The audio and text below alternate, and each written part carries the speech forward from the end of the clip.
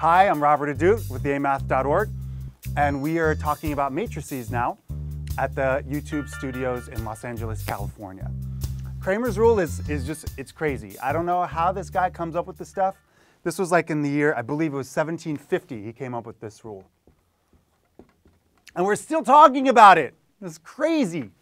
It's a way to solve matrices using his specific method, okay? So let's actually do that now. So first of all, we have a system of equations here, two equations with two unknowns, and we have to find the value of x and y that fits both. Now we know the methods to solve this. We can do like the elimination method. That would work fine. I'd like to actually do that just to get the answer in our mind so that we know sort of where the mountaintop is, and then we can apply Cramer's rule to see if we get the same thing. Okay, so if we're going to do this elimination method, we could actually maybe subtract this equation from that, all right? As long as we do the same thing to both sides of the equation, we're good. So it turns out that this is the same as 4. So as long as we subtract this whole side from here and this whole side from here, we're going to get balance again within our subtraction. So let's do that. Be sure to distribute the negative. 2x minus 2x, gone. 3y minus negative y is positive 4y. 12 minus 4 equals 8. Notice we went from two equations to one equation, which is solvable, and now y equals 2. So if these are two lines and they cross at a point, they definitely cross at something, comma 2. How do we get that something? We plug in the 2 into either one, and out will come x. Let's go ahead and do it in the first one. We could do it in the second as well, but we'll do the first. So that's 2x, let's write it down. 2x plus 3 times, okay, plugging in 2. There you go. So that's 2x plus 6 equals 12. You okay, board? Easel, E. Easy, easel. Easy. 2x plus 6, subtract 6 on both sides, that's 2x equals 6.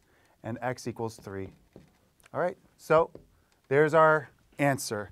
These two lines cross at 3, 2. 3, 2 is the solution to this system. Now let's solve using our friend Cosmo. Here's Cramer's rule.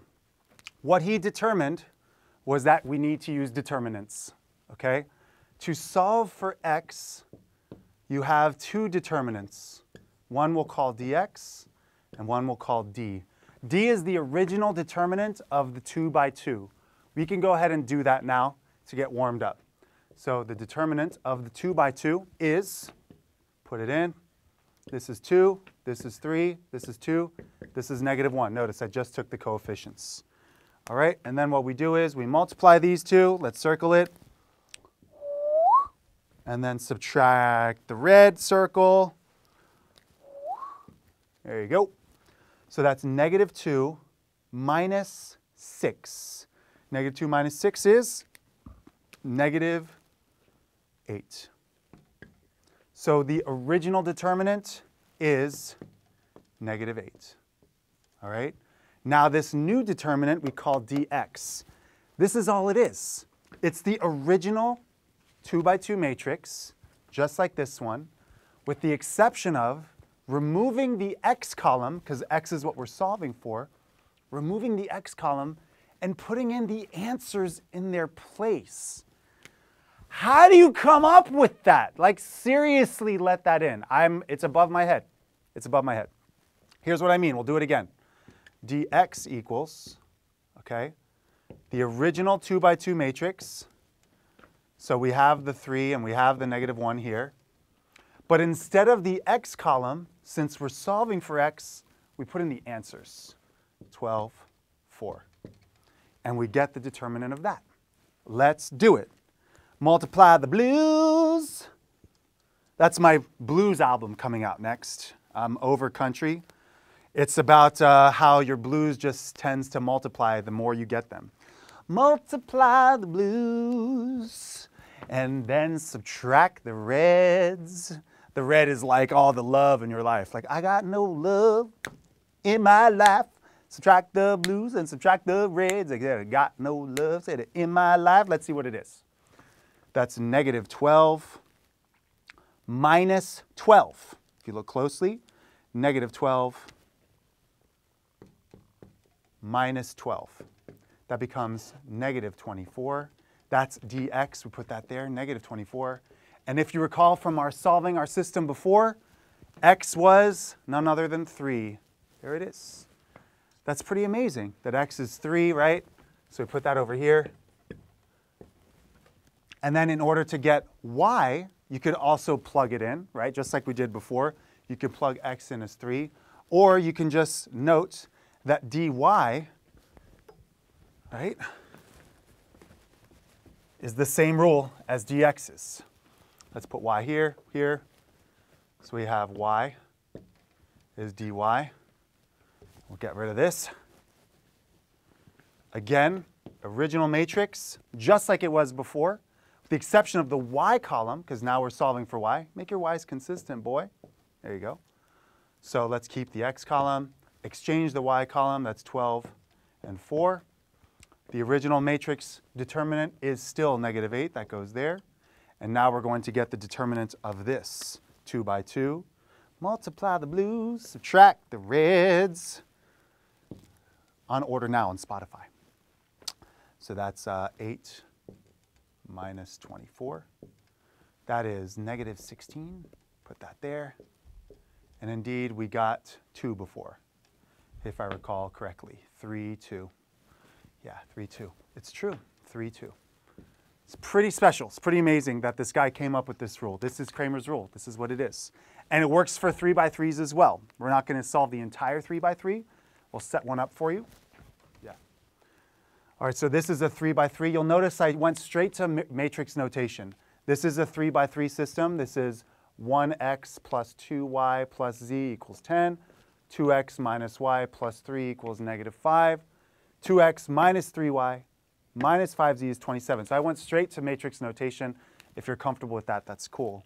Now, if you wanted to get x, solving for x, okay, that's determinant of x over the original determinant, okay? So the original determinant is this thing, right? Determinant of that, of the original matrix. And if you recall, to get dx, it's the same exact matrix. The only exception, replacing the x column with the answer column. So we'll put those down for you. So instead of the x column, we're putting 10, negative 5, 27. And you see that the x column is now replaced by the answers, and the rest of the matrix is intact.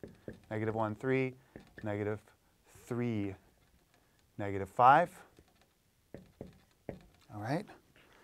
All right, and then the next component of this video, I'm actually going to show you how to do determinants of a 3 by 3 on your calculator, okay? So I'm just going to confirm how to do that now. I already inputted these two matrices. I put in dx into one matrix. I'm going to get its determinant. That is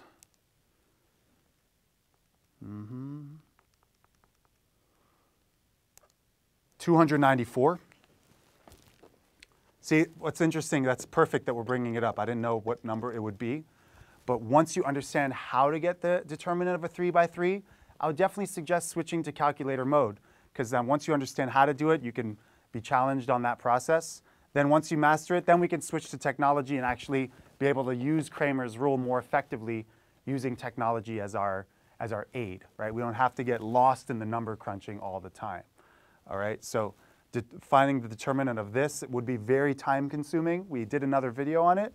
But now that we know how to do it, we can just go to the calculator and understand like, okay, yeah, I know how to do it, but now that I've mastered it, I've graduated to using tech, all right?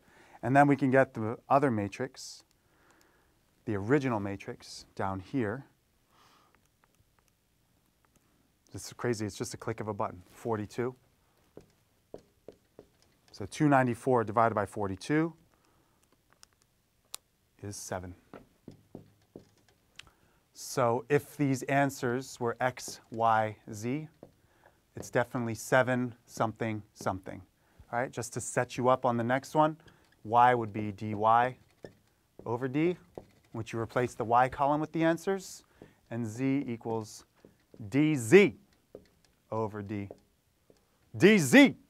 Sounds familiar. That might be a friend of mine that has I do his initials. What's up, DZ? If you're listening, I don't know who you are right now, but it's in my mind somewhere in the subconscious.